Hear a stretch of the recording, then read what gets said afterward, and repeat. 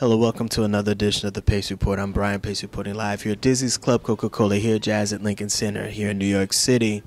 Trumpeter, bandleader, and composer Nicholas Payton understands the past, the present, and the future of jazz music. Not only has he had a historical approach to the music, but he continues to add his voice as a bandleader as well as a composer. Tonight we're going to talk about this latest project here at Dease's with the big band, the presence of jazz music, and how he sees this music going in the future.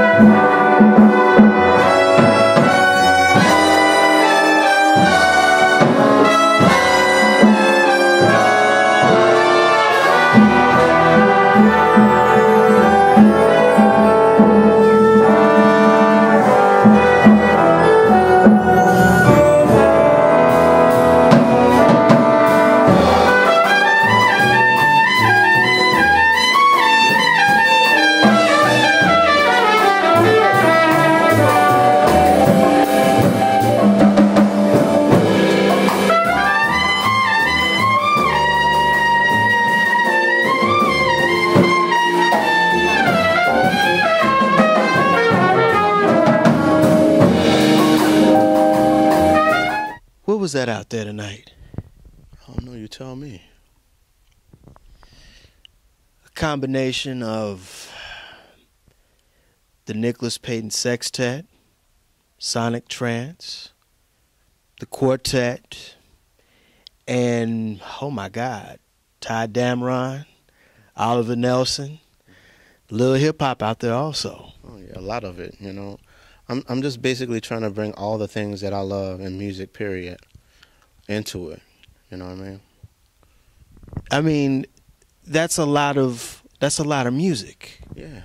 But you know, like to me that's, if I can't do that and be relevant, then to me what's the point? You know, I grew up in New Orleans, very strongly tied to that tradition. You know, my father who passed recently, you know, being a bassist, playing on a lot of early hits like Working in the Coal Mine and Aaron Neville, Tell It Like It Is, and then playing stand-up bass with bands like the Preservation Hall Band and with cats like Thomas Jefferson, who was referenced in Miles' autobiography. I think Miles used to suffer Thomas, but he was a bad New Orleans trumpet player out of the Armstrong tradition. So, man, I'm trying to go from that, the complete continuum of everything that I've loved in music, from classical to rock, hip-hop, blues, funk, all of it, and just try to create something that's cohesive and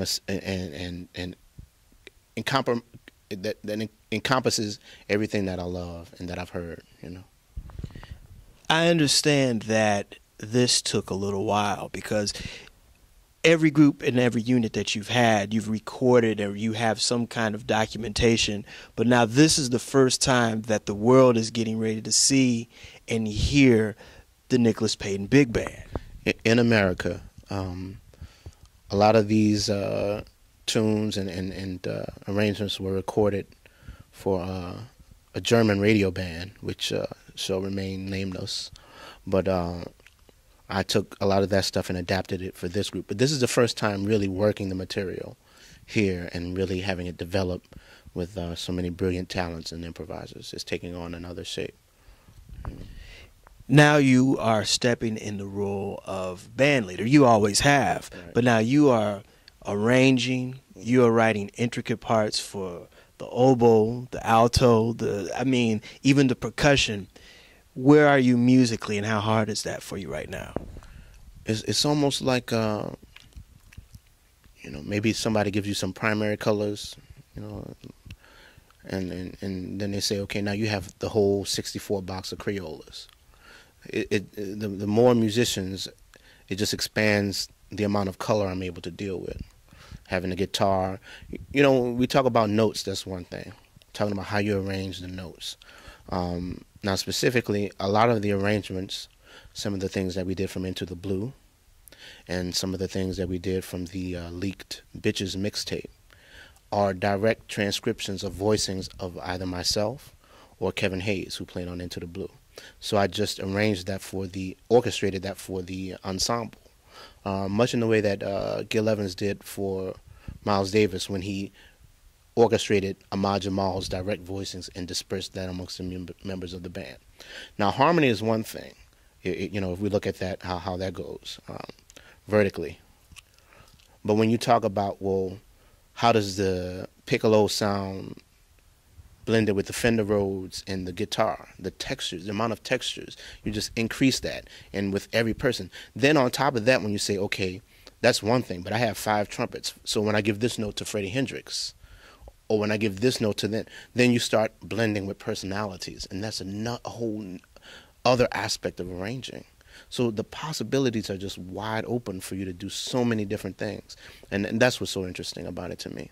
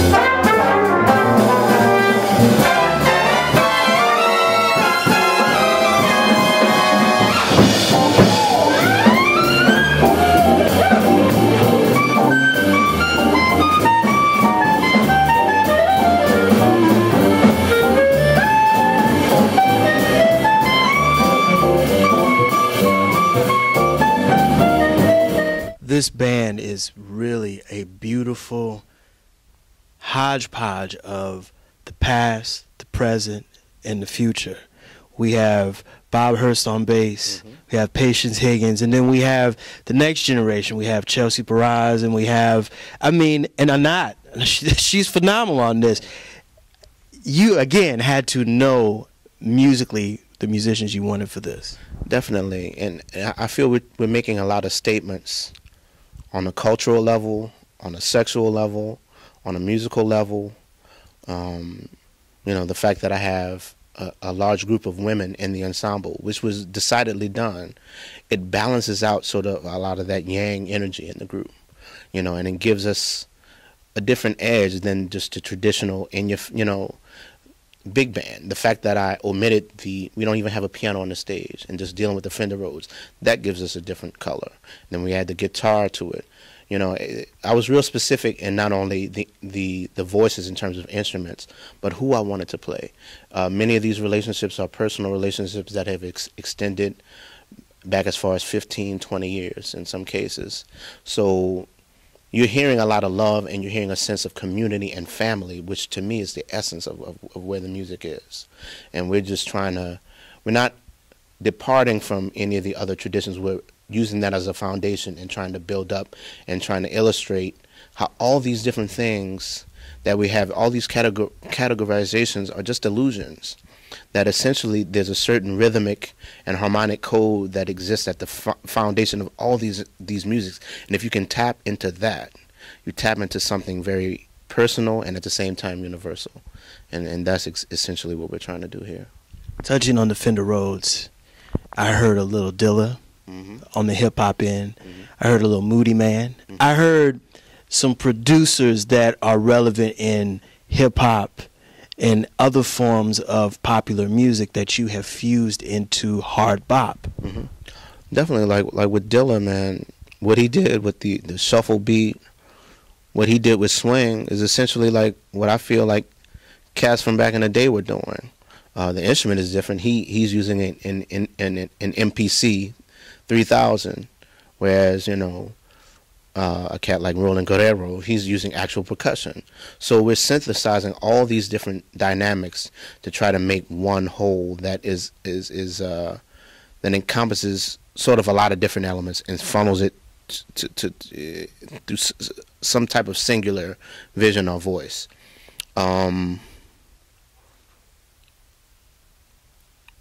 Yeah, I don't think ultimately the things that the cats were doing back in the ragtime era are significantly different from the cats who were dealing in the hip-hop era. We're dealing with syncopation, we're dealing with rhythm, we're dealing with a cultural feeling that comes from the streets, we're dealing with the blues, and that's really no different than what we're doing tonight.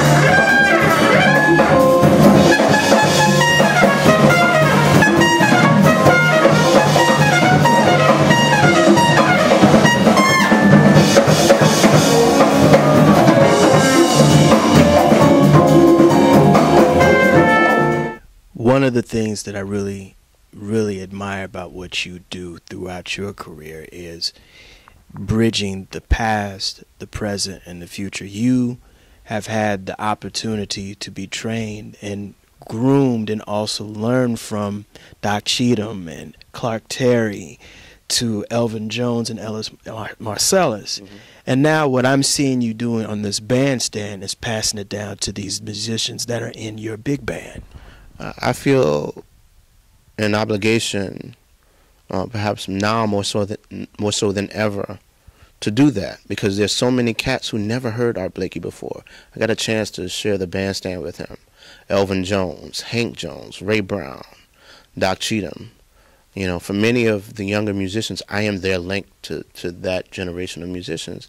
And having been the beneficiary of so many hours of those guys' times, I remember I went on the tour sometime in the mid-'90s with George Wean's Newport All-Stars, and it Eddie Jones on bass, Butch Miles from the Count Basie Orchestra, Clark Terry, Al Gray, George Weems was on piano.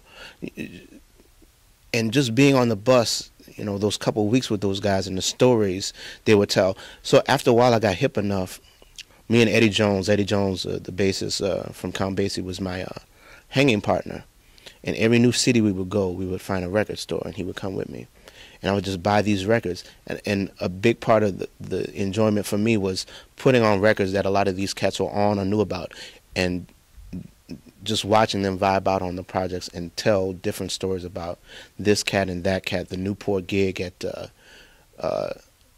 in '56 with Duke Ellington, hearing the story that the one that came out on Columbia was not the official release, that they actually re-recorded it in the studios. Things like that, like you wouldn't know otherwise if you were with the cats.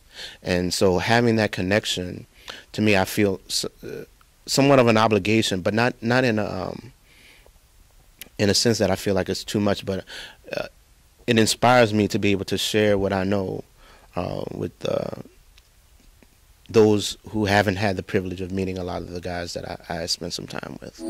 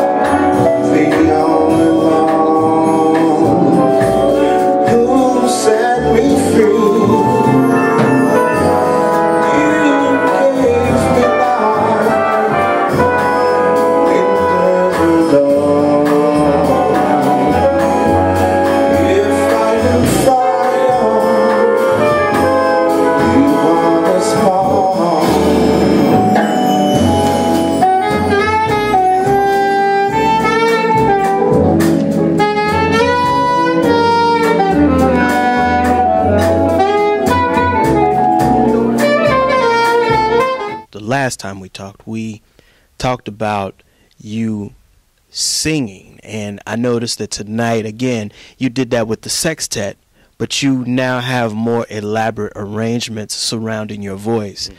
I bet that was spooky also. Man, it's just fun. You're just dealing with more. It's just more possibilities. So it's like so many different types of things that you can do to me. So I don't look at it as a restriction, because usually with a big band, the vibe is that it's more heavily orchestrated, and somehow it takes away from the improvisational element. So really what my goal is to craft a large ensemble that still had the feel of a small ensemble, that sense of spontaneity.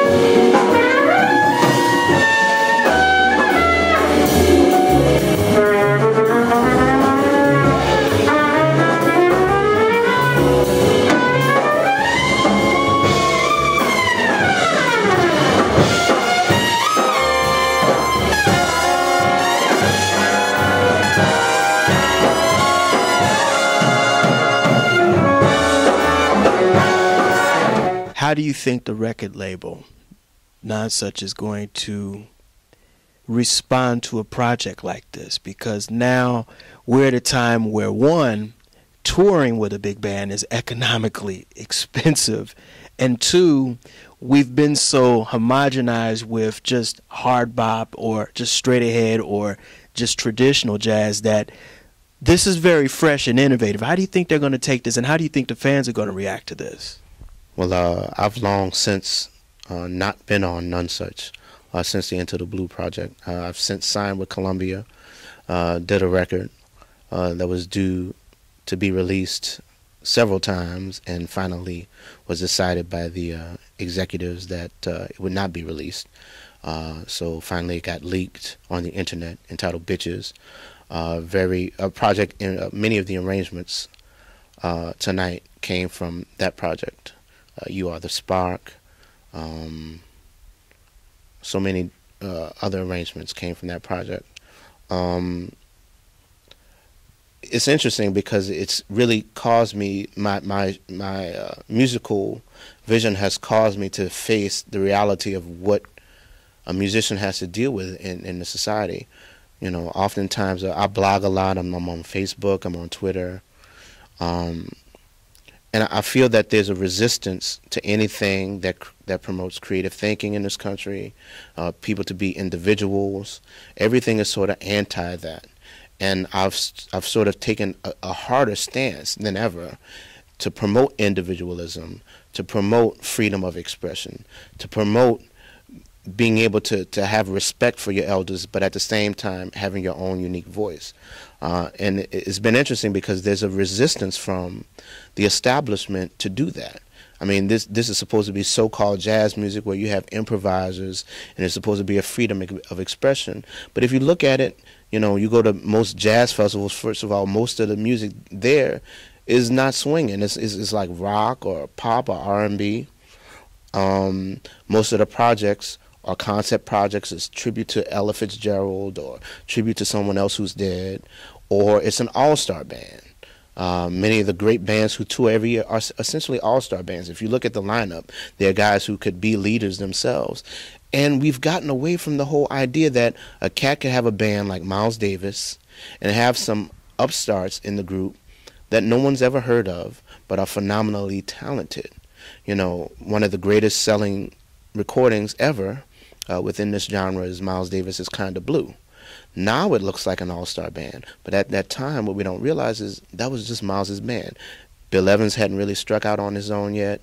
Cannonball Adderley, you know, Train. Yeah, they were sidemen. You know, but now people try to recreate that vibe. In essence, what I think has been forgotten is that we've become haunted by the ghosts of the past of this music, and it's actually served as more of a restriction than a freedom. And a big reason why this is important to me, big significance of us playing opposite of the Jazz and Lincoln Center Ensemble, to me, to be in Columbus Circle in the Time Warner building, playing this music that is sort of anti-establishment in a place that is very much the establishment, to me is somewhat a part of the story. That I'm saying that at all costs, this has to live, and somebody has to hold it down. Being from New Orleans, you know, having a father who passed last year, my first trumpet mentor, Clyde Kerr, all these guys who are no longer with me, the Turbenton brothers, I feel more of a sense of dedication to preserve what I feel that I benefited from. And I feel at this point they all live through me. Doc Cheatham, Ray Brown, Elvin Jones. I feel a sense of responsibility to preserve not only the things that they taught me, but to live out my life through my art. You know, what sense does it make? Yeah, I could take some quick money and do a Louis Armstrong tribute gig and stand to make tons more money than if I would do a thing with just my band, with my sextet, original music. That's not the point. I didn't get into this for an economical reason. I got into it because I love it, and I feel I want to share that love with the people. And to me, in this day and age of everybody wanting something quick, being able to produce something to the masses quickly without care for quality. People don't care about quality anymore, and mediocrity has become king. And I'm trying to be the antithesis of what that idea is, and to say that quality can exist and still be appealing. That'll do it again for another edition of the Pace Report. I'm Brian Pace, reporting live here at Dizzy's Club Coca-Cola, here at Jazz at Lincoln Center here in New York City. I'd like to personally thank Nicholas Payton for his time, as well as the staff and management here at Dizzy's. As always, please visit my website, www.thepacereport.com, for my weekly column as well as my past segments. Until next time, remember, if it's in the groove, it'll make you move. Until next time, peace. Thank you.